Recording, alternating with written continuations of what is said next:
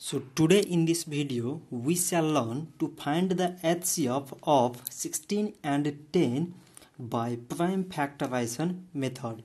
So first of all we find out the prime factors of 16.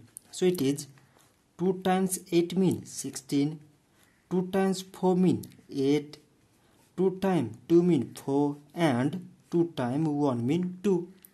In the same way, the prime factors of 10 are, it is 2 times 5 mean 10 and 5 times 1 mean 5. So now from these prime factors we can write 16 is equal to, from this part it is 2 times 2 times 2 times 2. Like as 10 is equal to, from here it is 2 times 5. So its HCF is equal to, now we have to find out the common elements in the prime factors of 16 and 10. So the common factor here is 2.